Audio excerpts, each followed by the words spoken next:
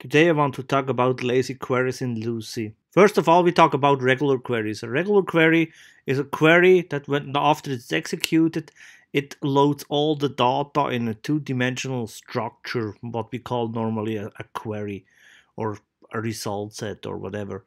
And problem here is that Lucee has to load all the data into that structure before it gets used. So in that case, with the dump, you have to wait until the query tag is done filling up this information. Here the example, we have here a simple ASCII statement that returns a result set with 200,000 records.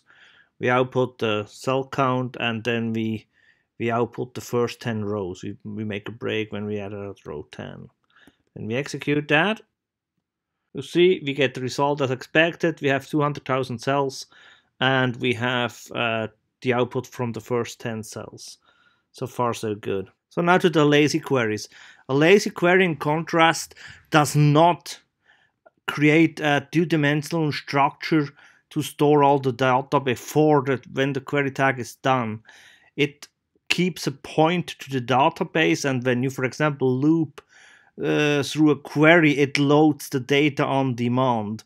So you don't have to wait before it has loaded all the data. And there's a benefit when you only load the first 10 rows or the first X rows. It will only load these rows and not the rest. So you don't have to wait until it's done with everything. Here the example. We have the only difference is that we define lazy equal true, so that Lucee knows it has to do a lazy query. As maybe you saw that I have removed that column count and record count. That is no longer possible because it does not read all the data. It doesn't know how many records there are.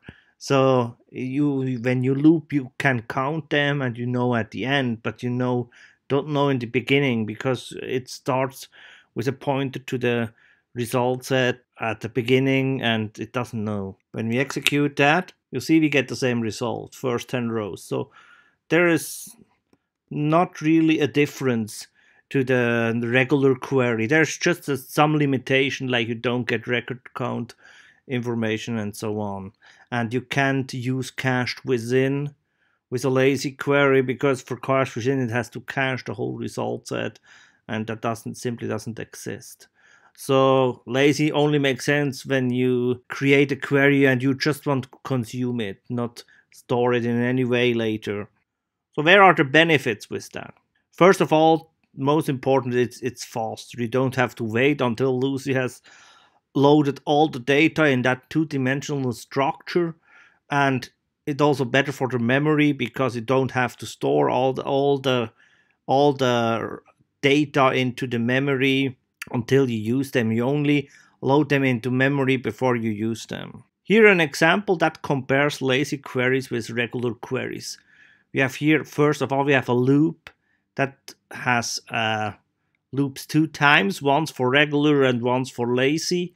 Then that type is used here with lazy, so it sets it once to true or false, and it does that 10 times. So for every type it loops 10 times. Then it stores the execution time, but only the fastest one. So of 10 tries, we get the fastest execution time. So we know the fast possible time for that type.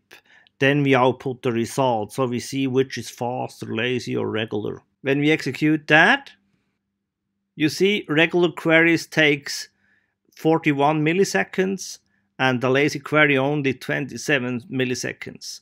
So you here see the benefit of lazy queries. If they are simply faster, when you want to just do a query and consume it and most likely not consume all the data coming from the query, you are better off with a lazy query. But when you want to store it, or you're sure you will read all data, then use regular query. I hope this video was helpful to you. Have a good one.